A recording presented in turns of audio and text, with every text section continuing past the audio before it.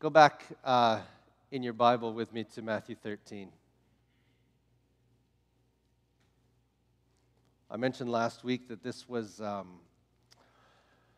really felt this was an intentional pastoral kind of word from the Lord to just kind of share about Matthew 13 and the parable of the sower. And, we talked about how Jesus doesn't interpret all his parables, but he interpreted this one. And that, that really means something to me. And as I chewed on that even more, it came out of my mouth last week, but I hadn't really chewed on it much. And as I chewed on it over the week, I thought, this must be a really important parable.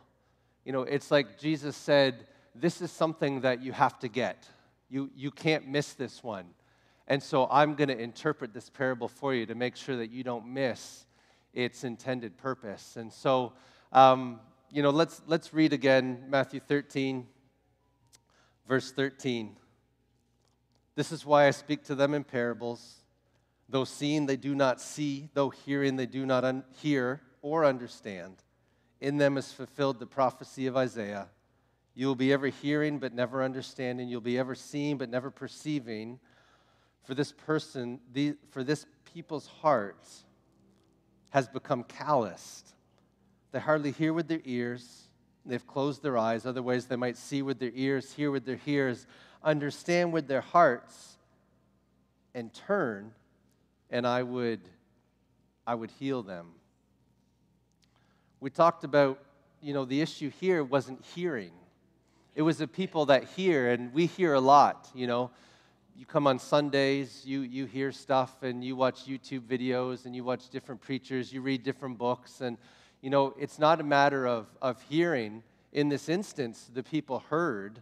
It was a matter of understanding, and the reason the understanding didn't come, the reason the seeds didn't take root is because they fell on hard ground, because they fell on hard soil. And so we talked about the hardness of the heart and how hardness of heart can kind of creep in there sometimes without us even knowing it. And the danger of a hard heart is that you sit in church or you watch your YouTube videos and you're hearing, but there's never any transformation.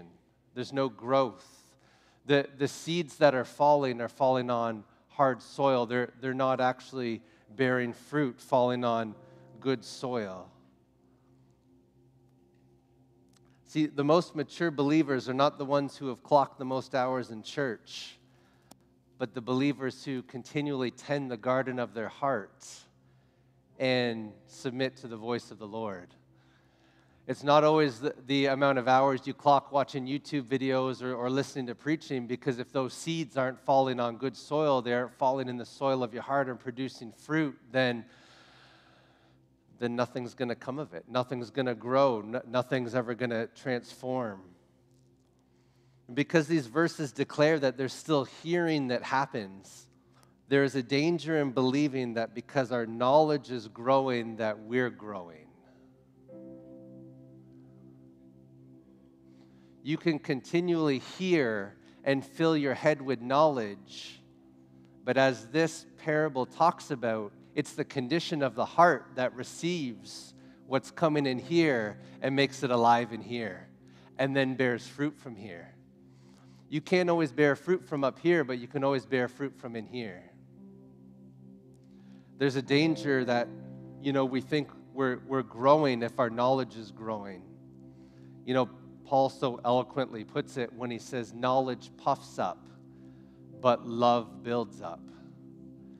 Knowledge puffs up, but love builds up. Look, there's nothing wrong with knowledge as long as it makes its way from here into here and it lands on good soil so that it can produce fruit.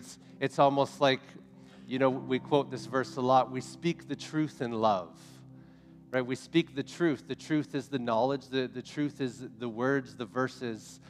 But it's got to be done in love, and love encapsulates the heart part. Right? They've got to be paired up. They've both got to operate, because if there's a hard heart, all you've got is knowledge. And just rehearsing knowledge without the tangible love of God being expressed through your life usually doesn't produce much fruit.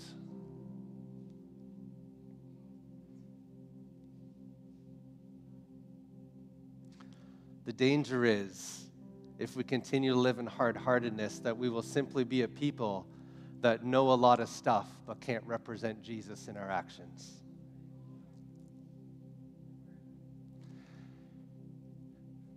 You can look throughout the earth today. Maybe you can look back at your journey and recognize settings or places where you've seen this, where you've seen people that know a lot. They can quote a lot. You know, they've digested a lot of teaching. But you look at their life and you think, you know, where's the disconnect? What's happened between here and here? There's nothing landing on good soil and producing fruit.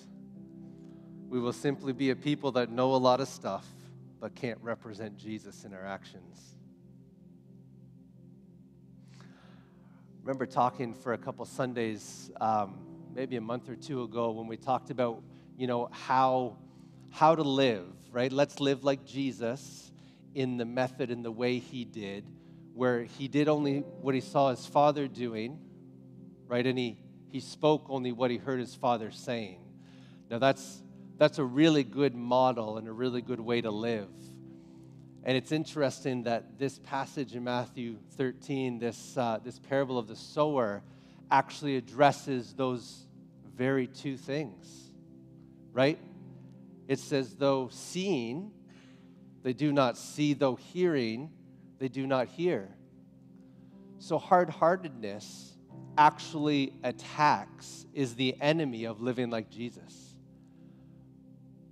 Hard-heartedness actually becomes a barrier from you seeing what it is the Father's doing and living that way and hearing what it is that he's saying and speaking forth those words of life, speaking forth those words in season. See, the hearing and seeing is the way Jesus lived, to see what the Father was doing, to say what the Father was saying. Hard-heartedness is a direct enemy to not only living as Jesus did, but it's a direct enemy to manifesting our lives on earth as it is in heaven.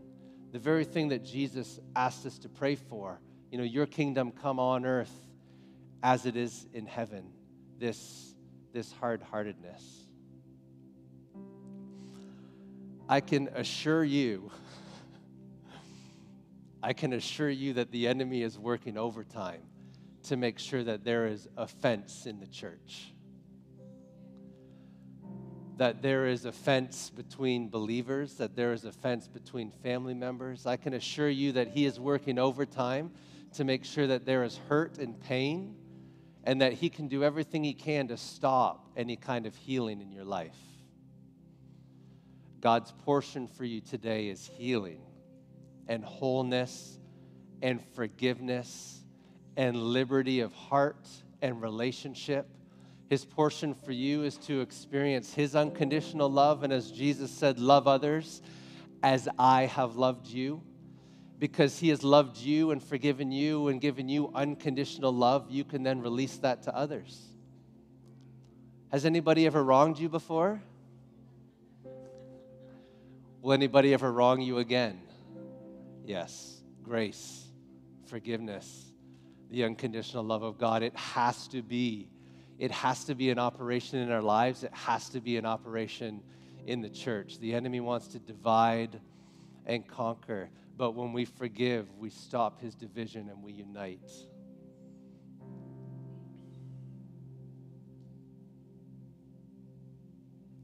You know, the enemy's really good at twisting sometimes things that are said.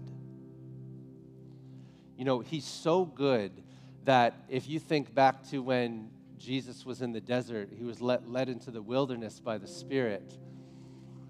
The devil's tactic was to use the Bible. The devil's tactic was to take the Word of God, but just give it a little twist. You know, speak it from a different spirit.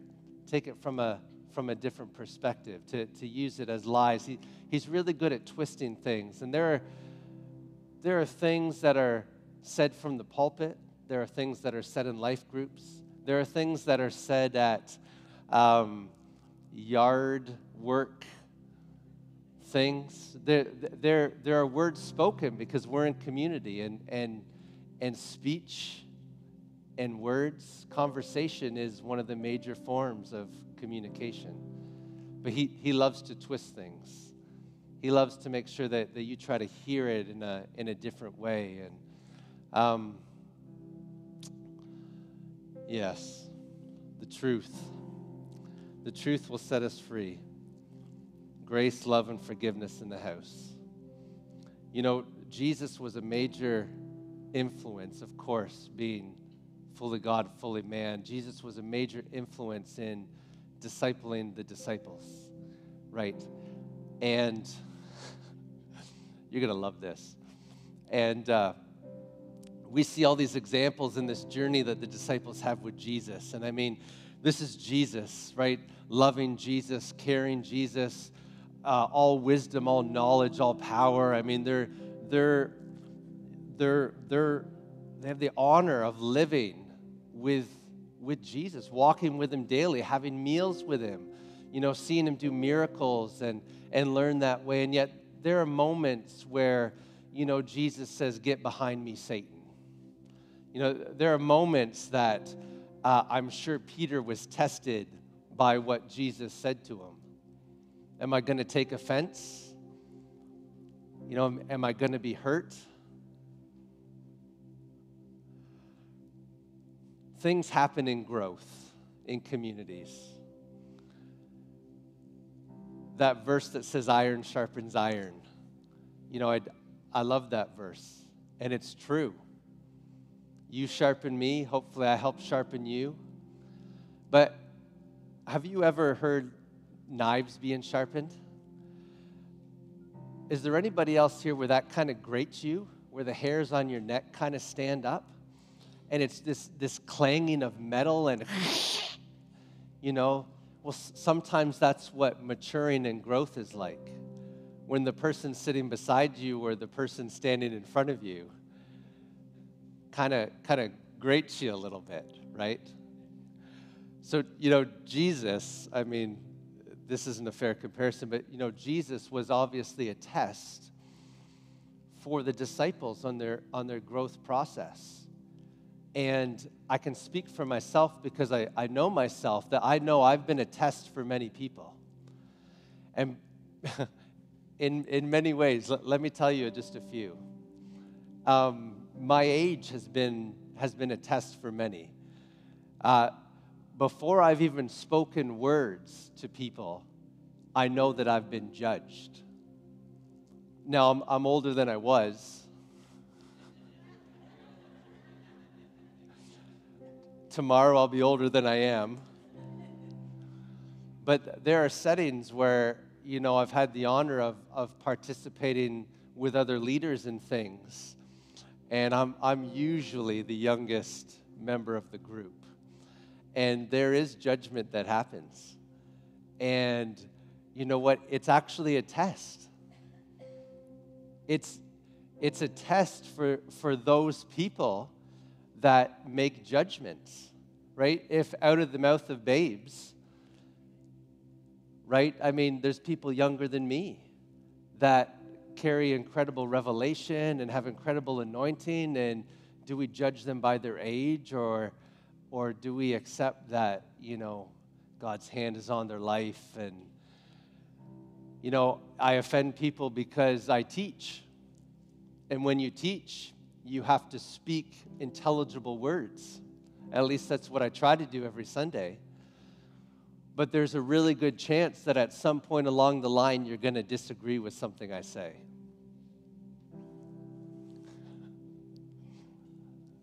Maybe it hasn't happened yet. But there's a good chance that may happen. And, you know, I'm kind of off on a rabbit trail, and I don't know where to land it. But, you know, the truth is, I'm getting that hard-heartedness. And we just have to continue to move forward as a community in a manner where we position our hearts before the Lord. You know, I try to, the best as possible, point to Him in all things and be humble enough to say, hey, if I got it wrong, I know the person that's got it right. And He's leading and guiding us, and we're going to be okay. I try to exert enough leadership that I'm being faithful to the call on my life, but not enough that I ever come close to taking his place in any way, shape, or form. Enough humility that, I'd rather sit down there the whole service and just let him lead, if that was possible. But he does lead through people. I'm trying to make a point here. Guard your heart, for it's the wellspring of life. It really is. Don't let it grow hard. Don't let it become calloused. Grace, forgiveness, everything you can do to stay in that place of loving God and loving people.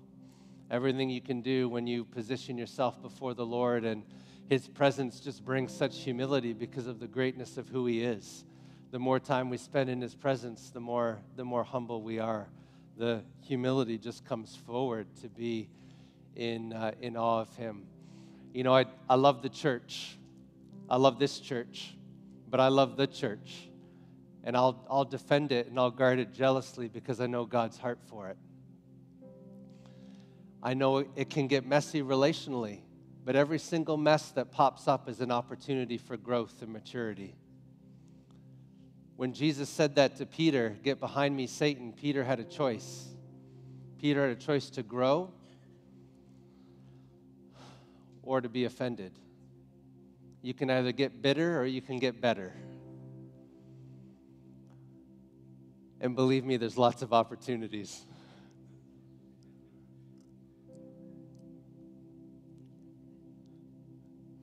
There, I took up the rest of the time. What I wanted to do is I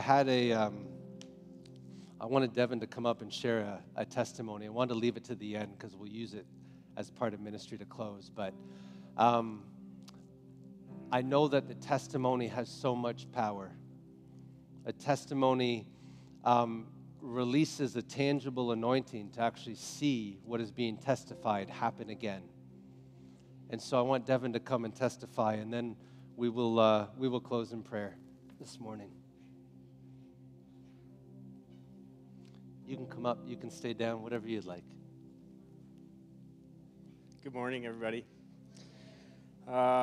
Some of you will already partially know this story because it went out in a prayer request. But about a month ago, I came home from traveling out east. About a half an hour getting home, I experienced 10-on-10 pain in my head to the point that ambulance was called and I was rushed to Napanee Hospital. Napanee Hospital, they started to get the pain under control, but I started to lose use of my right leg. And they got concerned, so they rushed me to Kingston. In Kingston, they ran lots of tests. They were scared that I was having a brain bleed, that I was having stroke. But everything came back clear. They just couldn't figure out what was wrong with me. They got my symptoms somewhat under control and sent me home. The following weekend, I came here, Sunday morning, but then ended up back in the hospital that afternoon for a couple of days. Dizzy, crazy pain in my head, and they still couldn't figure out what was wrong. More testing, more medications, and they finally released me again saying, "Oh, it'll pass." It didn't. And so it continued on, just trying to cope with life. It had a lot of direct effects: no driving, trouble walking, concentrating, all those kinds of things. Another week, I think it was, passed by, just kind of managing. Back here again, did some stuff in the afternoon, and then it was the fire starter night. But by that point, I was tired, and I didn't feel like going anywhere. Many of you wonderful people had been praying for me through that point because the email had gone out, and just family and friends gathering around me and praying. But there was something that night I felt the Lord say, "It doesn't matter how tired you are, you need to go." So I drug myself to fire starter. It was a great night, and Carla helped me walk in. hold my hand to keep me from falling over. And something happened that night. My dizziness left. And walking out, Carla said, "Hey, there's something different." And I said, "Yeah." I said, "I can walk. Like, I'm fine. Like, I can do." But pain remained in my head. Give it another week. But God had started the healing. I could tell something had changed. And things started getting better. And the doctors still don't have it figured out. It's okay, they don't have to. But it's been a week and a half now, and I'm healed. I'm symptom-free. There's no more pains. Yeah. And we just want to give God the glory for it. Honestly, I don't care what it was. I don't care, if they ever really figure out what it was. It's okay, because he knows what it was, and he dealt with it. So we praise God.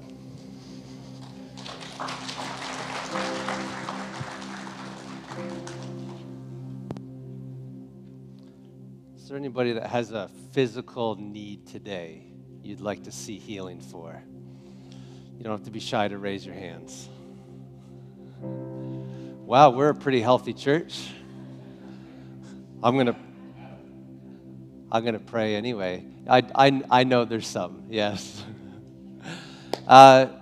Let's exercise our faith in the presence of a testimony of healing.